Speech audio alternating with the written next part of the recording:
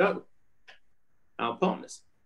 I'd like to welcome you all and thank you all for joining us on another auspicious evening with another fantastic guest.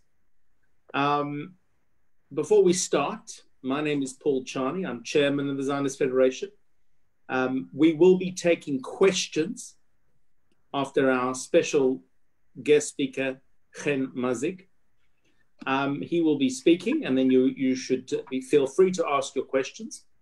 The questions you can post either on the chat, and there's a chat button at the top. We'll try and get to as many of those questions, or you can message us or on Facebook. Little bit of housekeeping, if everyone can ensure that their computer is muted so that we can get best reception, bearing in mind the technology. So please mute your screens. And on that note, we'll get to questions thereafter. I'd like to begin. So tonight we have Hen Mazzig. For those of you who don't know who Hen is renowned around the world as a fantastic, phenomenally active speaker on behalf of Israel. A little bit about Hen, which I know I'm sure he wouldn't want me to go on. I can go on for quite a while, so I'll try and cut a little bit shorter. Hen is, as an Israeli speaker and writer, inspired thousands with a phenomenal backstory of his life. He's the son of Mizrahi Jewish refugees from Iraq and North Africa. And he's an important voice today, especially in this discussion, sharing his family story of the 850,000 Jewish refugees from Middle East and North Africa. As a young Israeli, Hen served in the IDF for almost 5 years as an openly gay Israeli IDF commander. He worked as during his service, he was a lieutenant in the Kogat unit, which is the cooperation between the Palestinian Authority, the UN, and many non-governmental organizations in dealing with those territories, specifically operated in the West Bank. Hen has been awarded with many articles in many different publications, including the LA Times, NBC News, Haaretz, The Forward, Jewish Chronicle, International Business Times, and many more. He shared his story with thousands and thousands across the USA, Canada, the UK, and other places over the last 8 years.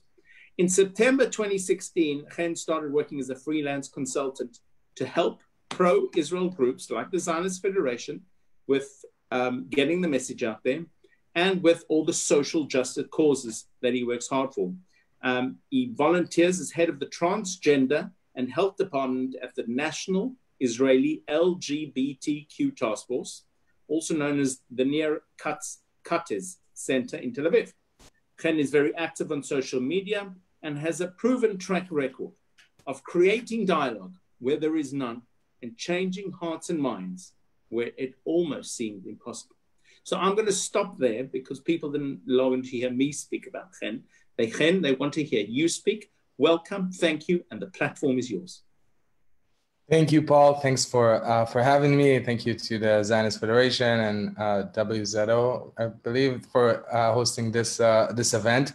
It's a pleasure to be with you and having such an audience tuning in to listen to this conversation during Pride, talking about LGBTQ rights in Israel and Israel as a whole. And I think Pride is more than just about LGBTQ issues. So thank you all for joining. I've just to point out, I volunteered at the Nir Katz Center. I no longer work there, but I'll talk about that later on as well. And we're, I'm joining you from Tel Aviv, and during this time last year, I was probably marching the Pride Parade that is canceled this year, unfortunately. So it's a real pleasure to be able to speak to you all and to share the message of Pride, because it's such an important one. And I think, as I said, when we're talking about Pride, we're talking about being authentic to who you are and accepting who you are. And for me, it was a process to come out as a gay person, but it also was a process to come out in really accepting my identity. And it started with my family. It took me years until I really, until I was a teenager, when I was really, I was made aware of where my family came from, but I never took real pride in it until I was a teenager, when I started speaking with my grandmother and hearing stories about their lives in the Middle East and in North Africa. And my grandparents from my father's side are Tunisian Jews. They came to Israel in the early 50s from Tunisia, from Jerba and Sfax, two cities in Tunisia. And when I grew up, I didn't know that, that it was hard for them in those countries until I started asking questions. And then I found out more and more details, like that my family faced hardship in Tunisia during World War II, where the Nazis, the Vichy regime was controlling North Africa. My grandfather and grandmother from my father's side had to work in a forced labor camp and really were victimized by the Nazis and were supposed to be sent to death camp in Europe. And then the war was over and they were liberated. But growing up, I didn't even know about this part of my history. Only when I really started being made aware of it by asking questions. And from my mother's side, from my Iraqi family, they came also in 1951. And the stories about Iraq that I grew up with were always about how amazing Iraq was for them and how, they had a great time there. But the more I asked questions, I understood that there's some sort of romanticization of the past. And I found out that they really went through a lot of hardships, like the Farhud, like during those 2 days of violent attacks against the Jewish community of Iraq, where my grandmother witnessed real horrors in Iraq. And in 1951, they're packing everything they have and they're coming to Israel. I'm always starting with the story because no matter what topic I'm speaking about in regards to Israel and the Middle East, I'm always sharing the story of my family because I believe first of all, it's very important for people to hear about it and to learn about it. But it's for me, it's almost as if it was forgotten from the pages of history and from much of the conversation about Israel and the Middle East. The fact that 55% of Israeli Jews today are descendant of Jews from the Middle East and North Africa. When people talk about the Israeli-Palestinian conflict, and we're seeing it a lot today in America, they're talking about it in terms of race, and race does not play any part in this conflict. My family were, they were in Iraq for centuries. The Jewish community is scattered throughout the world. Of course, some of us went to Iraq, to Yemen, to Europe, to Spain, to all over the world, and then we returned to our homeland. And I'm very privileged that I was born here and not in those countries today, when I'm looking at the countries that my family came from and how intolerant they are to LGBTQ folks. And when I grew up in Israel, I always, I was waiting to join the army. It's something that every Israeli, it's a mandatory service. So men serve for 3 years, women serve for 2 years, although today they're talking about decreasing the amount of months that a man serve and then raising the months that female soldiers serve. And when I growing up in Israel, most of my friends were talking about joining combat units. They wanted to fight for the country, because when you grow up with a lot of violence around you, you really want to do something to make a difference. You want to participate in this in the important work of protecting your family. A lot of people don't know that, but people that live abroad, maybe non-Jewish people that live abroad, they don't understand that when we're talking about the Israeli Defense Forces, we're talking about an army of soldiers that are driving 2 hours from their house to fight wars or to defend their homeland. We're not sending soldiers thousands of miles away from their homes to fight for gas or oil or democracy or values. That's not the wars that we're fighting. The wars that we're fighting are wars to defend our borders. And that's why when we grow up, we want to do something that can really bring security to our families, because our families' life are always on the line when we're talking about our military service. But while most of my friends wanted to join army units that were doing proper security, I decided to join a very unique unit in the Israeli army. It's called the COGAT unit, the Coordinator of Government Activities in the Territories. It's the humanitarian unit of the Israeli army. And it's a unit that works throughout the West Bank, Judea and Samaria, and in the Gaza Strip on the border. And our work is basically to work with with Palestinian civilians and coordinate between them to the Israeli authorities, to the IDF, to the non-governmental organizations that are working in the West Bank and Judea and Samaria and Gaza. So I was stationed first in Hebron, first in Ramallah, then in Hebron, then in Jerusalem periphery. And my job was to be the liaison to the UN and the international organizations. And back then I was still in the closet. And I remember that I always thought it's going to be very challenging to come out. And I had some thoughts that I might just have to stay in the closet forever, which was a very sad thing for a person to think about. But I had a commander in the army, and he was really like a role model for me. And I remember I was very heavy back then when I was a teenager.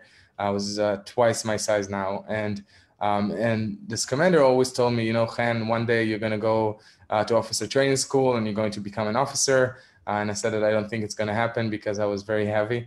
But he said, no, you're going to do it. And I believed him. I hoped it will happen. And I remember that the time that I really started thinking about coming out was when I went to meet a good friend of mine, a combat soldier, Israeli, tough guy. My friend, his name was Alon, and Alon told me, he said, listen, Hen, I've been thinking about it for a long time, and I wanted you to know that I think I'm gay. And I said, what? There's no way, you're the straightest guy I ever know. He was really a tough guy. And he said, no, I think I am. And I said, wow, maybe it's just a phase. Said some bad things that I shouldn't have said. And Alon says, no, I just want you to accept me. And I said, of course I accept you. And I went back home. And then I started thinking, how did he do it? How did he came out? He's in my mind, he was such a what I called back then straight guy that it was surprising. And the following day, I went back to the army and I saw my commander. And he said, what's wrong? And I said, well, my best friend just came out of the closet and it's very hard for me. And he said, why is that hard? And I said, well, just because he's a combat soldier and I don't know how he's going to deal with it and how his family will accept him and how his friends in the army will accept him. And my commander said, Hen, I think there's something else. And I'm saying, what else? And he says, well, it's pretty clear that you're also gay. So not helping me out of the closet, pulling me out of the closet. And for the first time in my life, I'm saying to my army commander that, yeah, I think I am gay. And there was a long moment of silence. And then he said, okay, but there's a bigger issue here.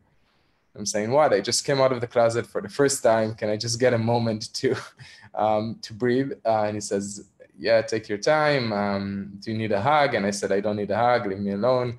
And he says, there is the bigger issue is that you have a crush on your best friend,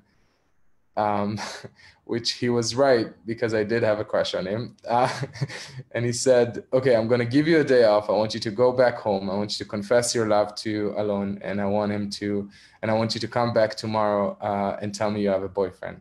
So I'm driving back home from back then I served in Ramallah. And it's, I'm getting home, I'm getting cute and getting ready to meet my best friend and to come out of the closet to him and hopefully ask me to be my boyfriend. And I'm going to his house and I'm waiting outside and he comes outside and he says, let's go. And I'm saying, before we go, I wanted to tell you something. And he says, what? And I said, well, what you did was very brave. And I wanted you to know that I think I'm gay too. And he said, what? No way. You're the straightest guy I've ever met. You can't be gay. Thinking the same thing about me. And I said, no, I think I am gay. And he said, oh, that's so cool. And then he shows me pictures of other guys that he's gonna go on dates with, and I'm getting very visibly upset.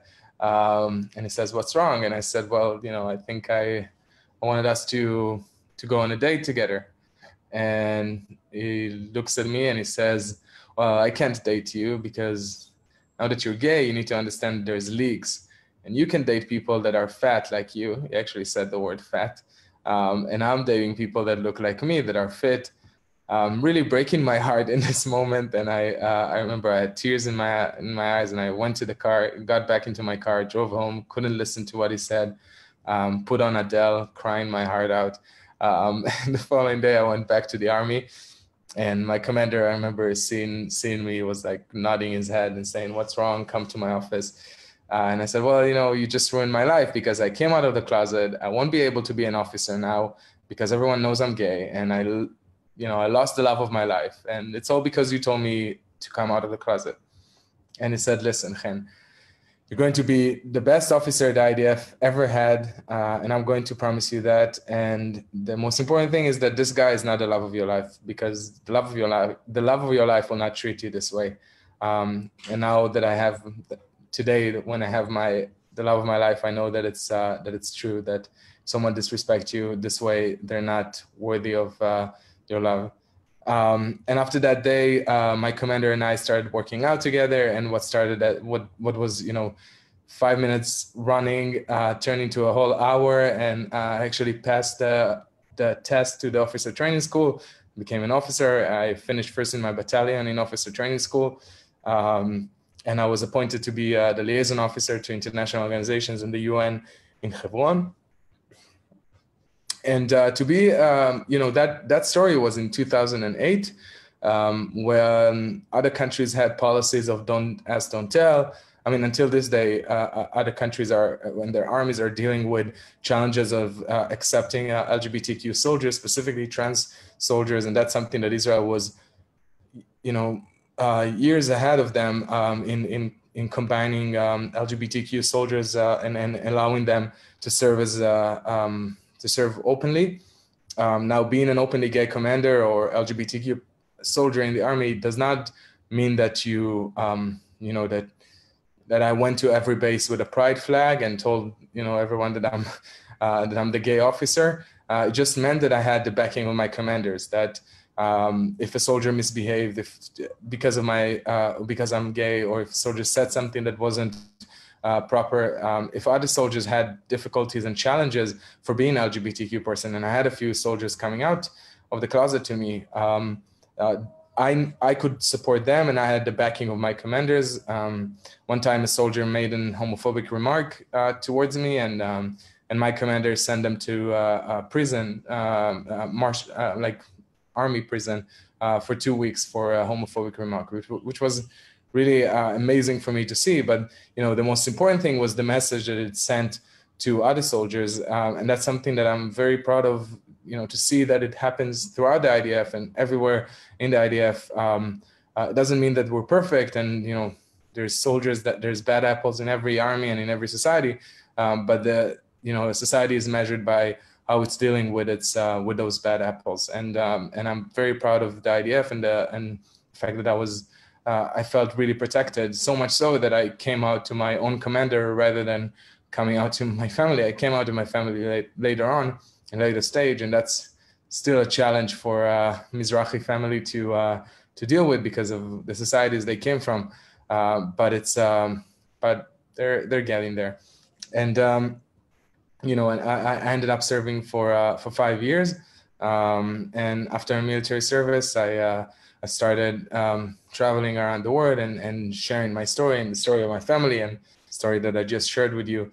And often I ran into ridiculous accusations against Israel about how we are, I don't know if you heard this term, pinkwashing. Pinkwashing is a term that was used to call out commercial companies that were putting pink ribbon on their products to say that they are donating the profits that they are making from the products to fighting breast cancer, because when they didn't really donate much, the term emerged, that calling it pinkwashing. And now it's been appropriated by anti-Israel people all over the world that are saying that Israel is pinkwashing, which means sending people like myself or other LGBTQ folks around the world and pushing us to whitewash the atrocities, the alleged atrocities that are happening here. And that's, it's just another way of really erasing all of the achievements that that Israel has done in with not only with LGBTQ issues, but in general with social justice. Everything positive about Israel is now being immediately being erased as propaganda. And this term of pinkwashing is just so offensive. And you're seeing today in by several LGBTQ groups that this term is being adopted. And just last year there was a lesbian march in DC where they told the participants not to bring LGBTQ flags with Jewish star on them, or at least to not put the Jewish star in the middle. In Chicago, they forced out a lesbian couple that had one of them had a Star of David flag with her.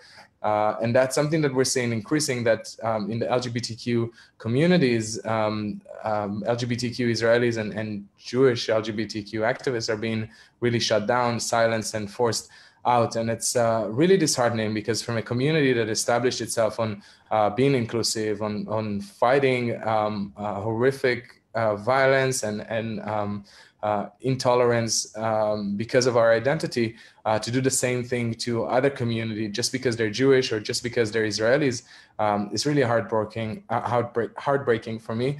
And I think, Israel is not perfect, and it's important to remember that Israel is a country, and Jews are people. Although a lot of people don't think that we are real people, we are real people, and we make mistakes, as I said before. And but there's a lot to celebrate. I mean, there's from 1963 was the first time that same-sex relationship in Israel was decriminalized, and then later on in the 80s that it was actually protected by law, and this progress is keeping on happening. And just a couple of years ago, I remember that I went down to Tel Aviv, to just a few blocks from my house, where hundreds of thousands of Israelis came together to protest same-sex surrogacy laws that discriminate against, surrogacy laws in Israel that are discriminating against same-sex couples.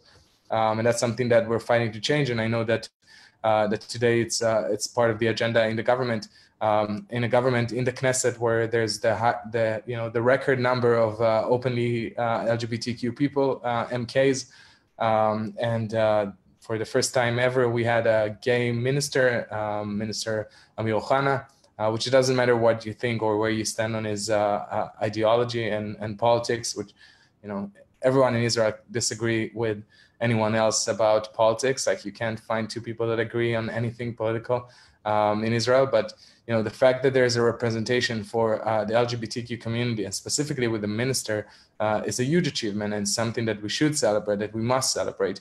And that's part of this part of the problem that we have when we speak about those communities that are weaponizing their queer identity against LGBTQ Israelis.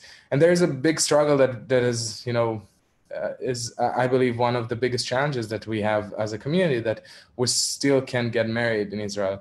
And I think it's even more important, before surrogacy laws and before anything else, that we can, while we are protected and while we have all those rights and the police protects us. And when I volunteered in the Nir Katz Center, I remember how we, every time I sent a request or a report about LGBTQ phobia incidents in Israel, immediately it was taken care of. And if someone was, companies really afraid of being tainted as anti-LGBTQ.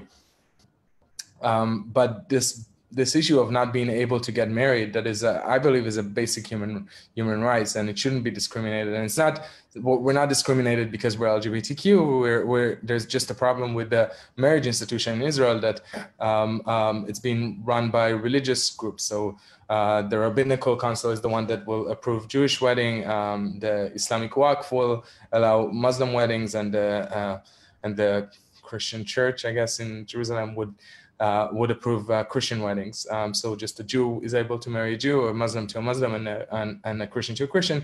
And also part of it is the part of the same-sex marriage. So civil partnership is something that we have to work on, and I know it's something that Israelis are trying to change. The Tel Aviv municipality just last week announced that they're going to recognize same-sex marriage. So it's small and doesn't mean a lot. I mean, they will accept same-sex couples that are registering as same-sex couples in the municipality, and will give them the benefits that they can give them as a municipality. But the recognition itself is still something that we're fighting for. Although if a couple is married abroad, that's important to say. If a wedding was performed abroad and the couple returned to Israel, a same-sex couple, they are able to register as in civil partnership in Israel and receive the same tax benefits and any other elements of married couple. So that's basically, that's part of what we have to do. We have to work on changing that and improve the situation for LGBTQ folks. But with all the criticism, we have to remember that Israel is still a Middle Eastern country, and it's a country that surrounded by other countries where LGBTQ folks are being oppressed on daily basis. That gay people are being hanged just a few hours drive from here. That in Gaza, the situation for LGBTQ people is still terrible. And I don't mean to say that as in, look at how bad they are and how good we are. It's not that. I mean, we have a lot of issues that we need to fight for. But when we constantly hear in this focus on LGBTQ rights in Israel, while ignoring what's going on throughout the Middle East, in every country in the Middle East, and how gay rights are still LGBTQ people are still not protected, that's something that we must all speak up about, and we all must fight. And that's what Pride is about. Pride was a riot. It was fighting against violence, against intolerance, and changing people's mind. And that's something that I think we all have the obligation to do, to speak up for those invisible people that the word is completely ignored. Paul, should we take some questions, or because I can keep on talking, but I would love to hear because I'm seeing just questions popping up. So absolutely, kind of fascinating, and honestly, you could keep going. We could keep listening. The story writes itself. But I think let's go to some questions, and I think you can elaborate on your story through the questions. Yeah. So let me go through, bearing in mind, everybody, thank you all for your questions. Fantastic that you're engaging. We will try to get as many questions as possible. We've got some on the chat, we've got some on the Facebook, we've got a whole lot. So let's see if we can get through as many as we can. So Hen, one of the first questions we had is, do you know in which year it became legal to be gay in the IDF? And also, is the IDF possibly the first army in the world to openly permit gays into service with no form of sanction? So I'm not sure about if it was the first. It was definitely part of the first, one of the first armies to allow it. But the great thing about the Israeli army, about the IDF, is that there's a saying in Israel that everyone knows, that Tzava boneh am boneh tzava, which means that the people, the Israeli people, are building the army, and the army builds the people. So everyone that are going through the army are, we are creating what the Israeli army is, and then the Israeli army actually creates the Israeli society that comes after. That goes to the point about protecting and decriminalizing same-sex relationship. Everything that is happening in the public in Israel affects the army. So when the government passed this law to protect same-sex relationship, it automatically was adopted by the Israeli army. And it's Israeli army today is I know that they are so tolerant. I have transgender friends that are serving in the army that are able to do it, and the army is so well adjusted and taking care of them and their needs, actually sponsoring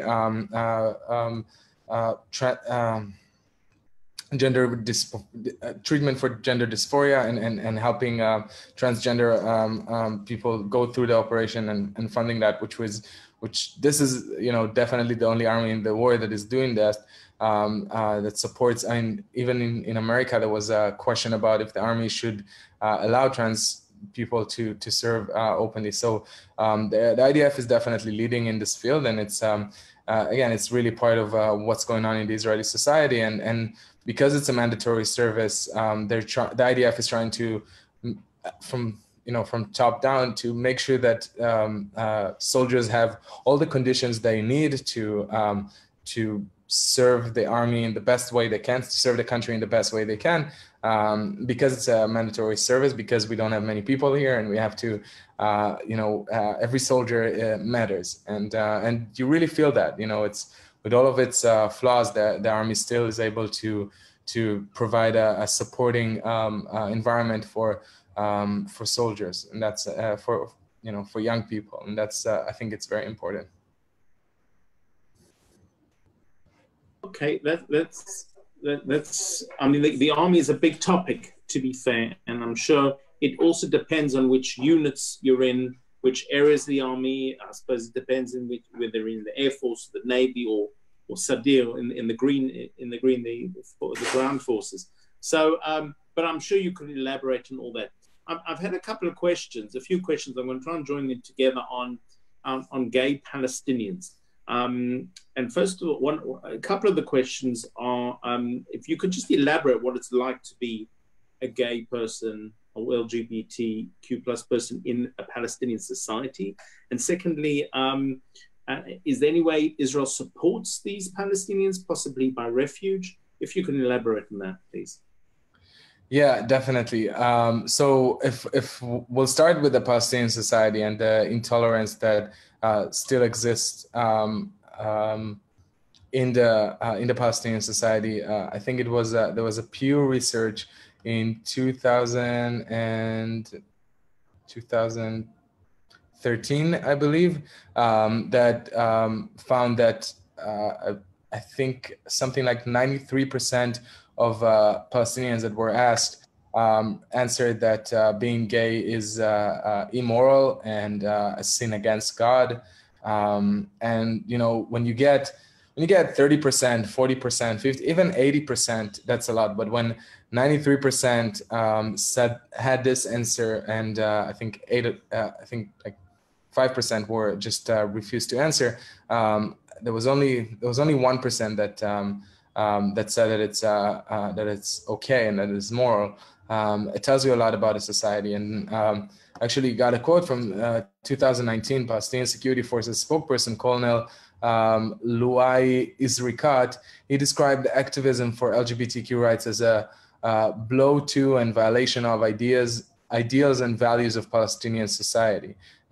He responded to the Palestinian Authority decision to ban Palestinian gay and transgender rights group from holding event in the West Bank and threatening to arrest the participants. All of this is not meant to, and it's very important that people understand that it's not meant to taint Palestinian people in a certain way. It's just telling you that the leadership and the officials from the government down to the police, to the head of the police or the spokesperson of the police, are tells on record gives a quote that's saying that gays and that LGBTQ rights is not something that aligns with the Palestinian ideals and values, which is just disgusting. And I think that if you go to the West Bank and I spend a lot of time there, it's the treatment of LGBTQ people is done in much in mockery and attacks, and there's every few weeks a case of violence against LGBTQ Palestinians, and they certainly get refuge in Israel. I was involved in a few cases like this that we can't really go to BBC and tell them that that we're doing it, because we have to protect the identity of those Palestinian LGBTQ people. But when we find cases that we can help, we are helping, and we're helping with everything from giving them new identity and helping them move to Tel Aviv.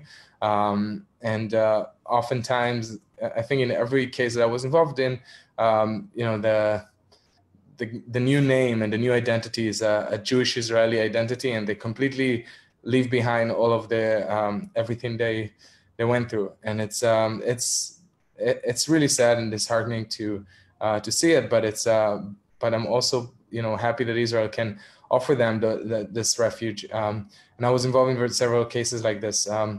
I read online that people say that Israel is using LGBTQ folks, Palestinian ones, for intelligence, and that's something that is completely false from my experience working with the Shin Bet in the West Bank and Judea and Samaria, and being involved with them. It's nothing that I've never ever heard of.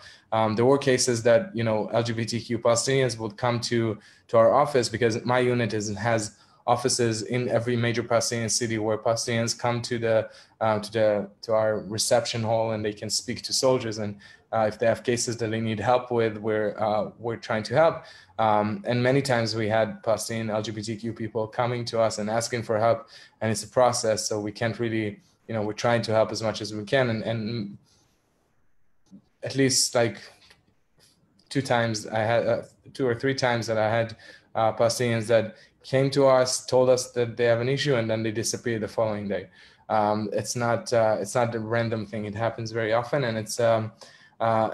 And I wish we could do more. And I'm hearing all those. There's a few big Palestinian LGBTQ groups that are trying to promote LGBTQ rights in the Palestinian territories, and they're all working from within Israel, because they know that they won't be able to do anything in the West Bank, Judea and Samaria, and Gaza. And part of it's, what's really sad is to see that they are, when they speak about those oppressions, they accuse Israel, and they're blaming Israel for the problems that they have, instead of really showing appreciation that, on the one side of the fence, they get safe space to do what they need to do, and on the other side, they're being attacked. And instead of supporting, and instead of being open and really honest about the situation, I read a lot of their statement. It's very deceiving. I guess it comes a lot from the need of being loyal, and if you're already considered, and I know it from my own experience with my community, that sometimes you feel like you have such a burden of shame that you're trying to show that you are at least loyal in many other ways. And I guess this is where it's coming from. But, the situation there is not really pleasant, and there's much more work to be done, but it can only be done once we acknowledge the situation. And unfortunately, I don't think anyone is really serious about acknowledging the situation. And the only victims are Palestinian LGBTQ people. Fascinating. Hen, could you tell us a little bit about when you travel overseas? You've mentioned a little bit about people throwing either hypocrisy claims at you, or duplicitous claims, or paradoxical. I don't know, all the different claims, all the different potential labels that they throw at you, because I don't think it's possible. People can't get it around their heads that Israel is so advanced, and here's the proof. But hold on, I have a preconception about Israel, and it doesn't fit. Tell me, what's your experience on the campuses, and what's your experience around the world when you do these talks, and any strange experiences that you've come across? Wow. Yeah. So, well, I mean, the best example would be London, that you probably remember that 300 students broke my talk and tried to stop me from speaking at University College London, just to make sure that a person that is of Iraqi and Tunisian background and is openly gay will not be able to speak and share his story. In the same year, they had, generals from the IDF speaking at UCL. They had people that were combat soldiers coming and speaking. They were okay with all of them speaking, but the only person that, they went out of their way, got 300 people, jumped through windows, like broke the door, tried to break down the door, really were violent to other students. was me. And I think that I don't think it's about anything I say. You know, I mean, of course, if I'll be very anti-Israel, they would love me, and I'll probably get you know, more speaking gigs and get money thrown at me, as I see some of my not colleagues but people on the other side that are falling to this anti-Israel propaganda. But you know, I can't do it. I have to be true to who I am, and I think that they really are annoyed by my existence, and that I represent a majority of Jews in Israel that are Mizrahim, and that are people that never left the Middle East. All Jews started from here, of course, from Judea, but just the fact that majority of the population is population of Middle Eastern people completely, you know, shatters the anti-Israel narrative. And I actually there was an article claiming that me personally, I'm Mizrahi washing. Mizrahi washing is a new term that basically saying that the fact that I speak about Mizrahi people is meant to divert the attention from the horrible treatment of Palestinians that allegedly Israel is responsible for. You know, I wish I could just I wish I don't know. I mean, I think I got to a point that I'm so I'm not blasé, but I'm just like cynical about all of it because it's becoming so ridiculous. But then I remind myself that while it is ridiculous for me, for you, Paul, for people that are watching us, for other people, it's not ridiculous. And when my non-Jewish boyfriend from London is sending me posts about pinkwashing, and he says, you know, I see a lot of my friends engaging with it and believing what it says there, that if you are, and I mean, it's so insane that people are telling, you know, LGBTQ people believe that in order to support LGBTQ rights, you have to oppose and boycott the only country that has LGBTQ rights because of its oppression of other LGBTQ people. But I mean, you completely ignore everywhere else in the Middle East and everywhere else in North Africa and everywhere else in China. And I mean, is the fact that there's police brutality in America against Black people means that we should not go out and protest for pride, that we should not celebrate LGBTQ rights in America. It's not a lot of people saying it, that it's not a double standard, it's a single standard to Israel, really, you know, trying to erase any positive, anything that is good about Israel. And that's, and so that's, you know, to answer your question, at some point I'm like, I'm not even surprised about any accusation, but you know what, I do have one story. I was speaking at university in California, and there were a group of like 10 people that came to protest, and they shouted and shouted. I started my talk. When I started my talk, they stopped and they sat down. There was one, most of them were young students. One of them was an older woman, and at the end of my talk, she raised her hand. She said, well, you know, all this pink washing, and accused me and stuff. And she said, just so you know, I'm a professor here in this university, and I have a question for you. And I wanted to know how many Palestinians were raped by Israeli soldiers in the last 5 years. And I said, well, that's a great question. I know the answer because the number is close to zero. There were, in terms of sexual harassment reports, there wasn't even one report from Palestinian about Israeli soldiers sexually harassing them. And she says, yeah, I know that. And I said, okay, so what's the question? And she said, I have a research here that proves that the Israeli army and Israelis are so racist that you are disgusted by the Palestinians. And it's clearly showing that because you're racist, you're not raping them. So you need to be ashamed of yourself. I just stood there and I was shocked by hearing that. And I actually found a research online that was conducted in the Hebrew University, no less, that found that the reason that there's no sexual harassment, I'm sorry, I'm laughing about it, but it's really sad. It's really sad. It's, you know, that's what we're doing. It's the worst line I've heard, and I've heard a lot. That is, how do you respond to that without going? I mean, it's crazy. I asked her after a while. I said, so what is the number of rapes that a country should have in order to not be racist? What would be a good number in your insane mind? But you know, they'll go that far, and that's a professor in a university that is teaching other students and probably teaching them this research that she found that proves that the IDF is racist because they're not raping women.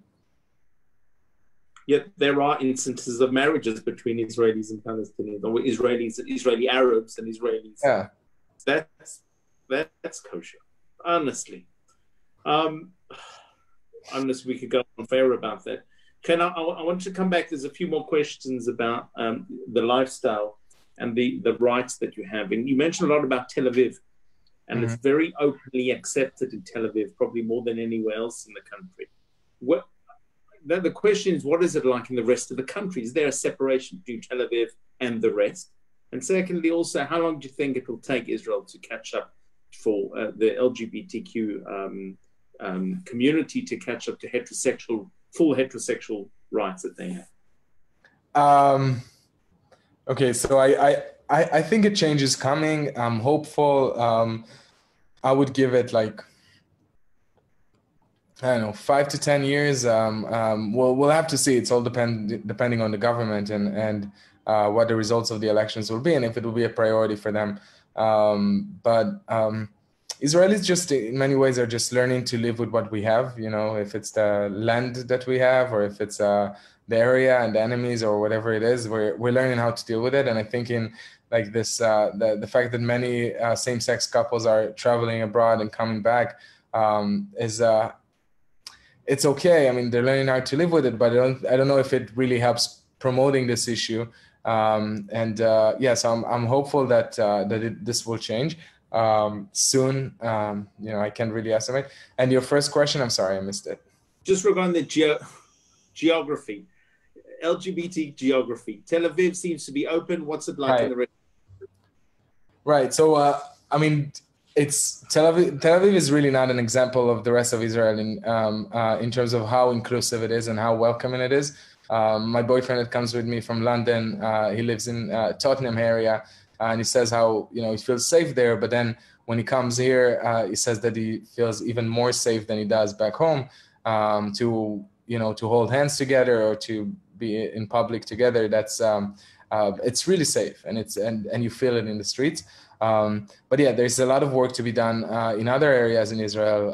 In Jerusalem, that just a few years ago, a teenage girl Israeli girl was killed in the Pride Parade by a radical fanatic person that went and Israeli and Jewish person actually that stabbed her.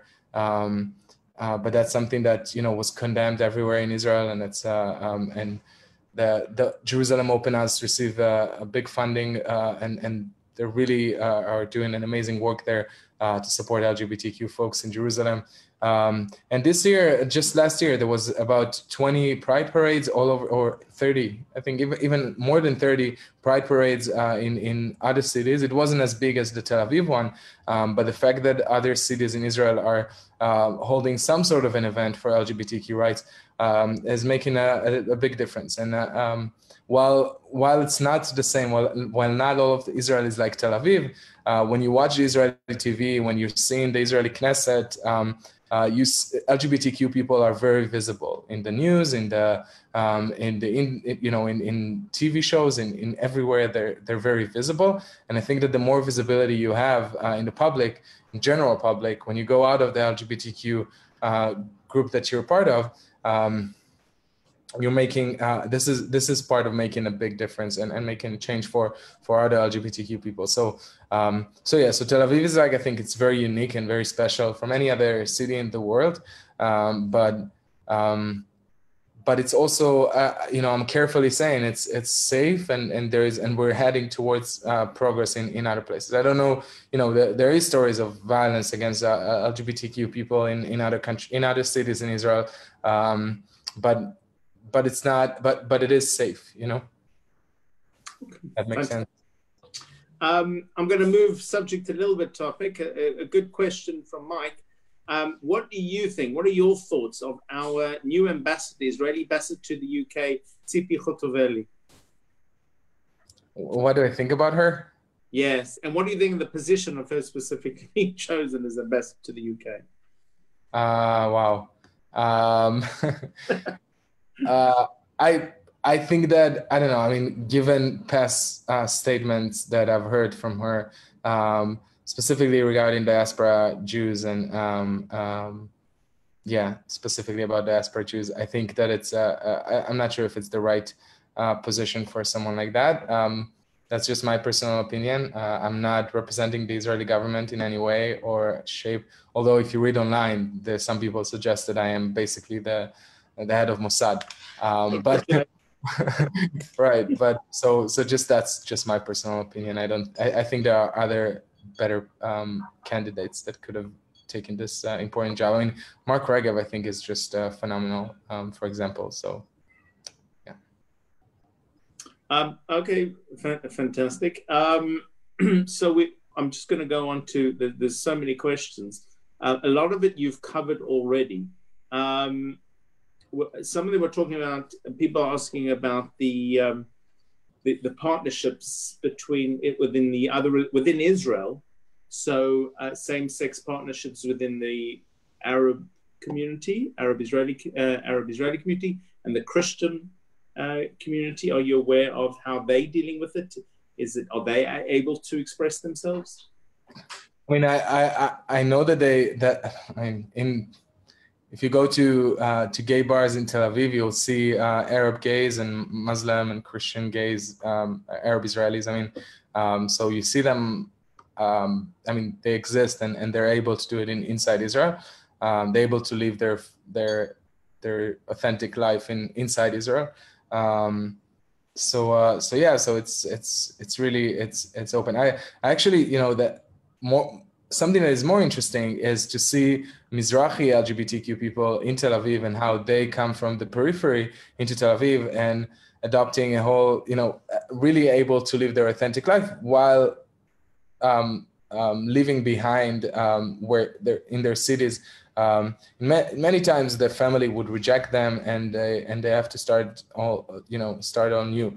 And that's sad, but I'm hoping that in a generation or two things will change. I mean, I already see how things are changing. But I think Tel Aviv is probably the only place where there was a Mizrahi gay party for that. You have Mizrahi Jewish singers. It's called Arisa, and it's like it used to be a big party line. After with the Corona and everything, it kind of slowed down. But it used to be a big party line with Mizrahi Hebrew music, with Eastern Eastern music with Hebrew singers, and that was a big draw in Israel. So it was very. I think that's a microcosmos of this of Israel. Coming back to the advocacy, it's very difficult to deal with. One of the questions dealing with how do you deal with all the many issues? We have the same struggle when a commentator or media broadcaster or when you're in debating, the question is riddled with so many different inaccuracies that you don't know where to begin to start unraveling the lies and the misinformation. So it's very difficult to deal with everything. But one of the specific issues which we found to be quite effective, and we'd like to hear your opinion on it, certainly as a Mizrahi Jew, about dealing with, certainly with it's connected together with the right to the term and the Nakba of the Jewish people. We were talking about Dror Yemini, who wrote a book on this. Have you found that to be accepted, dealing with the disposition of Jews from Arab lands in all that time and how they have no rights of return in the same sense as the Palestinians? And is this taught in the schools? Do Israeli schools teach that as part of the curriculum? Wow, we need a whole separate Zoom call to go over all of this. But I think it's certainly the most important part of advocacy in this time of Israel that is missing. I mean, a lot of things that are important, of course, but I think this is such a part that has been intentionally erased from the debate. In Israel, they're changing it. I mean, today you have more Mizrahi poets and Mizrahi history being taught. I remember that I grew up, I wasn't taught in high school or any, not even in elementary school about our history. The only history we learned about was, what happened. And there's no, like, one doesn't come on top of the other, or the account of the other. Like, it's, we need to learn about the Holocaust, and the Holocaust was the biggest human tragedy, not only for Jews, in mankind. But I think that in Israel, we shied away from speaking about the Jews from the Middle East and North Africa because of the importance that we gave, the justified importance that we gave to the horrific genocide that we went through. But I think, we have to be able to speak about both traumas. And I think that, there's an intention behind this, all those attacks that I'm seeing lately about the Mizrahi washing, and how, Jews are actually Mizrahi Jews are Arab Jews that were, we were in the Middle East long before the Arab conquest of the Middle East. We are the indigenous community of this area. And I'm seeing people saying that, Israeli food is stolen from Arab countries. It's not stolen. It's food that we had and we brought with us to this country. And I think it really shatters this narrative that Israel is this white country that is fighting brown people. When you tell them, look at the food, look at the music. And I see that some anti-Zionist, like young Jewish anti-Zionist that I speak with are, I think where they're coming from is because they can't really relate to Israel, because they expect Israel to be, Bagel and Lox and Barbara Streisand and Yiddish. And they come here and they hear Arabic and they're hearing Mizrahi music and they're seeing hummus and shawarma. And it's a lot of things that they didn't associate with what being Jewish is. And I think the more we expand it and the more we explain to young Jews all over the world that there's more than one way of being Jewish, and we're all Jews. It doesn't matter. I mean, we all must fight anti-Semitism together, because anti-Semites hate us because we're Jews, not because we're Mizrahi or Ashkenazi. It doesn't matter. But if we expand this conversation and we include those communities and we teach young people that being Jewish is diverse and the Jewish world is so beautiful and so diverse, it will change our community. It will make our kids stronger, but it will also send a very strong message. When people would, just like you said, instead of having to deal with all those false allegations about Israel every time, someone interviews you, just if this would be known, if we'll talk more about that, we will make a big difference. And I'm actually doing it these days when I'm working on my first book. It's called Mizrahi, a Jew of Color. It's going to come out in next year, and it's basically outlining this history that is missing, and really trying to bridge this gap that I really think is the key to fighting a lot of the hatred we're seeing. Not all of it. Anti-Semitism is still going to be there, but at least a lot of the misconception, and can change hearts and minds, I believe. Wow, fantastic. It is such a big topic, the Mizrahi topic, within Israel itself. And I think you're right. It first needs to be dealt with within the society. Israel now is even more diverse, with Soviet Jews, with Ethiopian Jews, and certainly the Arab Israeli population and the Haredi populations. We really are one big Holland in a big country. Let me ask you one final question, Hen. I mean, it's been phenomenal, and we can literally listen to you all night, and we wouldn't want to keep you from other Zoom. But let us ask you one question. What can we do as a community to help out? How can we, firstly, relating and listening to what you have to say, and when we come to Israel, but is there anything we can do, the way we communicate, either the way that we relate in Israel itself, or the way we understand, to help the rest of the country understand as well that your plight? What would your advice be to the rest of us? Well, first of all, clearly supporting the Zionist Federation and continuing programs like this, because this really makes it's I said I'm invited to some Zooms in America, but this is the only one. Well, I might have another one, but this is the first time that a UK organization is interested in this story, and this about LGBT, first about LGBTQ rights in Israel, but also about Mizrahim. And it's, I think your work is tremendously important. So supporting the Zionist Federation is very important. And I think that, doing those interviews, being engaging, sharing those ideas online, each one of the people that are listening to us probably has about 100 or even if less Facebook friends, and they can all be ambassadors of education. And by sharing one story about Mizrahim or about LGBTQ rights, something positive, and teaching others, we can make a difference. That's how anti-Israel propaganda works, because they're miseducating people. We can really educate with the truth and the facts, because the truth is on our side. You know, we don't have to work that hard. Like if everyone would just know the real facts, we can make a massive difference. And when you come into Israel, instead of only going to Tel Aviv and Jerusalem, which is great, and I think it's important to come to those cities, try and go a bit outside of Tel Aviv, to the periphery of Israel. If you come to even if you're staying in Tel Aviv, try and go to the LGBTQ center or Ethiopian center. There's a new Ethiopian center that was open in Florentine. It's called Beta.